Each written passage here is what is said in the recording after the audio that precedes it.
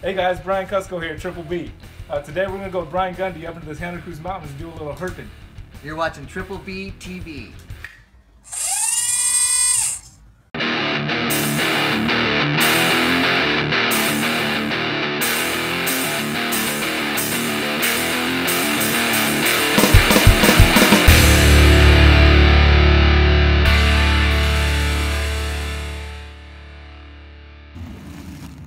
Hey guys, what's going on?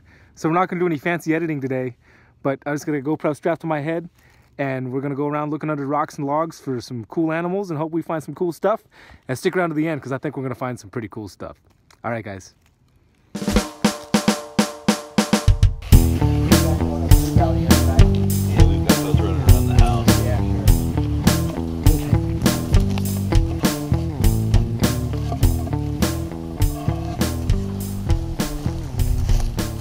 Seems like a great spot, all these logs laying around. Yeah. It's a little damp, but not bad. Down here it's going to be much more wet than it is up there.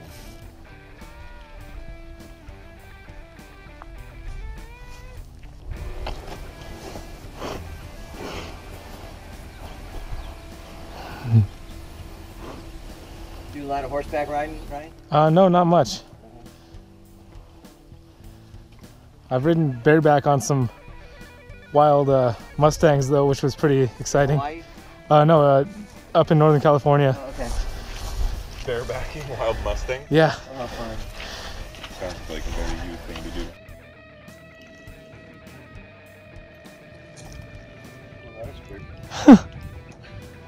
Now he's lost his tail at one time, but these little guys have beautiful blue tails, and we'll see if we can get another one. And during the heat, they move much quicker than this.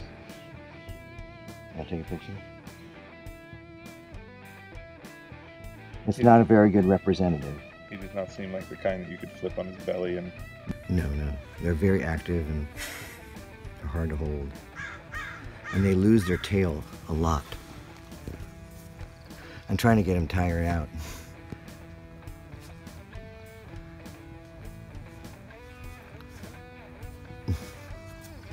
I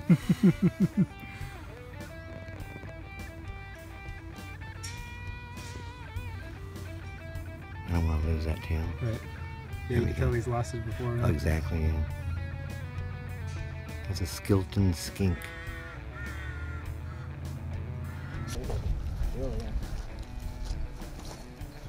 Whoa, yeah, that's a massive worm. Big. Probably a night crawler. Yeah.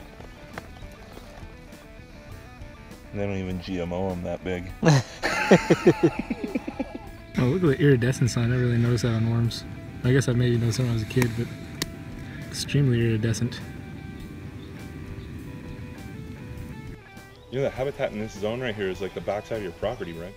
Yeah, it's true. Almost identical. How much property you have up there? 5.7. Oh, that's good. I mean, other than the redwoods, you know, the redwoods. And this is San Luis Obispo Madrone. area? Mm-hmm. Like right along the coast? It's about halfway between the 101 and the coast. Okay. Probably 15 So miles off near the coast. Cambria? Um, South of Cambria? south of Cambria. You know where Morro Bay is? Yeah. So you get off 101 and make a right to go to Morro Bay. Mm-hmm. That's Atascadero. Okay. And that's the town we're in. Oh, that's cool. I love more of it.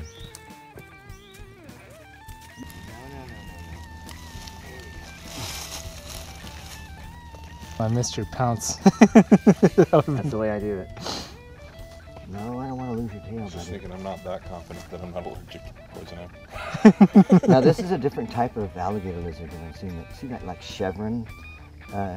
Yeah, he's going on in the he's back? more. His skin is more rough than the ones I'm used to seeing too. Yeah, we're gonna find probably like subspecies out here. Fold on that stomach. Yeah, isn't that something? Oh yeah, look at that flap. Now when they become pregnant, and I think they have live babies, that will really start to extend. There's a lot of reserve growth there. And usually they have some mites along the ears. Oh yeah, there's some right there, yeah. Okay. Or oh, it's just a shadow. Let's see this side. Nope. Pretty lizard. Almost a prehensile tail. See how it grabs? Yeah, that's how that Abronia I was talking about, that Mexican alligator lizard, Mhm. was very arboreal. Mhm. It was full on using its tail for hanging on to trees. I'm gonna put him in the sunlight right now. That's a great shot.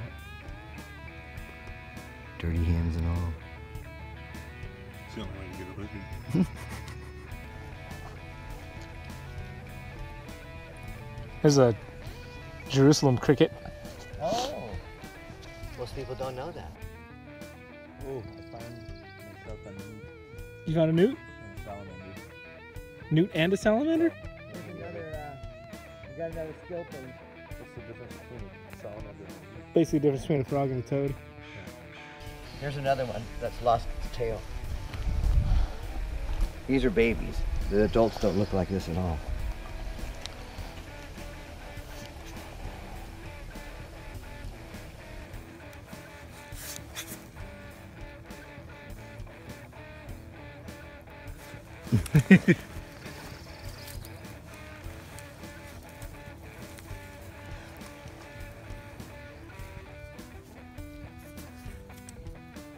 They're quick little dudes. Oh, they are.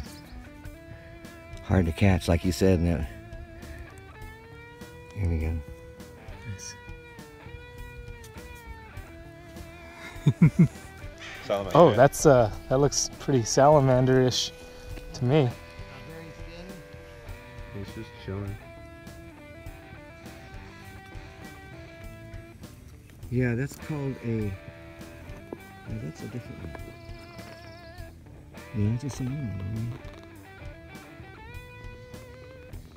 I have no idea what kind of I don't salamander. know either. I'm just not my area of expertise, that's for sure.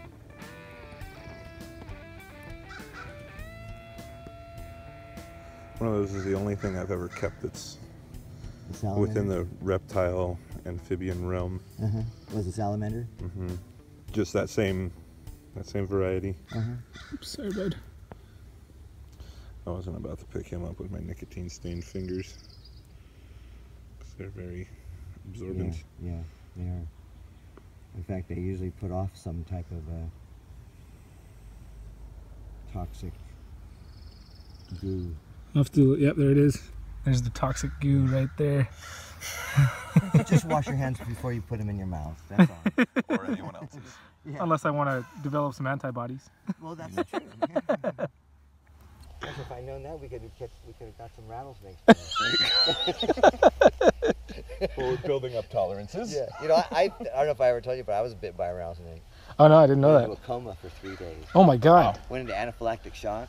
Not good. Wow, are you allergic to it as well? Well, I'm allergic to. So I got a helicopter ride from Livermore to Hayward because I was bit. I was showing some friends of mine how to catch a rattlesnake without getting bit. One of them was like about your size, and 5 minutes after I got bit, I couldn't walk. One of the rattlesnakes. What was that? One of the rattlesnakes were about my size. Yeah. No big deal. This is how we're gonna catch this. So anyway, I after I got bit, I cut my finger twice, sucked the blood. 5 minutes later, I started falling to the ground, and the third time I fell, I couldn't get up. Just like boom, just like that. Wow. And That's so quick. a big friend of mine, about your size, threw me over his shoulder, and we walked down to the road and got a ride from these guys, and they took me back to the park headquarters over at Sunol Regional Park. If you guys know. Yeah, where right, Pleasanton. yeah. And then lucky for me, there was a police helicopter in the area, and they said, "Oh yeah, we'll stop by. We'll give them a ride." Cool. So anyway, they gave me a ride to Hayward, and I was there within 2 hours of getting bit, and I went into a coma. I went into anaphylactic shock, and for 3 days, I couldn't see, I couldn't speak, I could hear, but I couldn't see and I couldn't speak.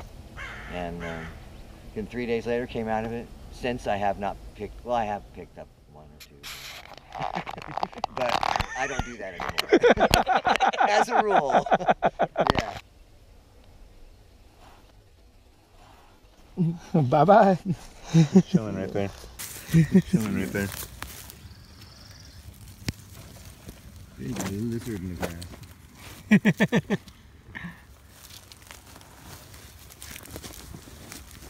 You watch any of his videos? Is that a snake? That's a snake. That's a Garter snake, yeah. Go ahead, you can pick it up. What's up, bud? It's a coastal garter. Focus. I was having the same problem. I wish I could take autofocus off.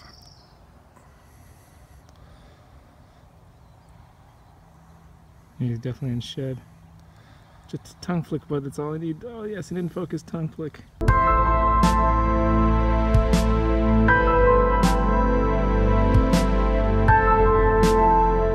Yes, that's perfect.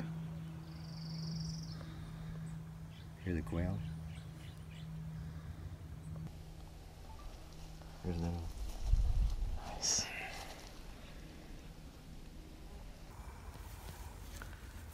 Look at that. Look at that tail. Isn't that just gorgeous? Is that that's a first tail?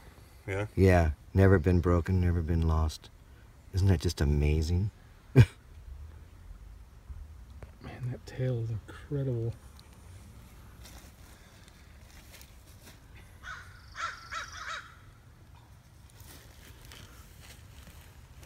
Can you imagine if there was a snake that color? We're not done with the day yet.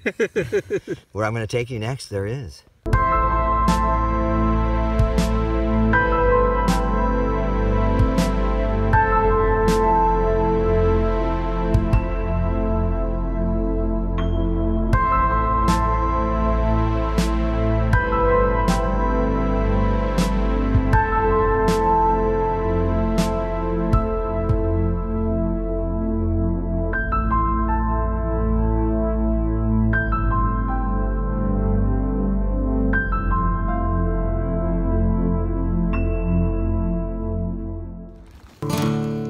Hey, thanks for watching, guys. Big thank you to Brian Gundy for bringing us out here today. And we'll see you guys again next week. Until then, you've been watching Triple B TV. Y'all take care.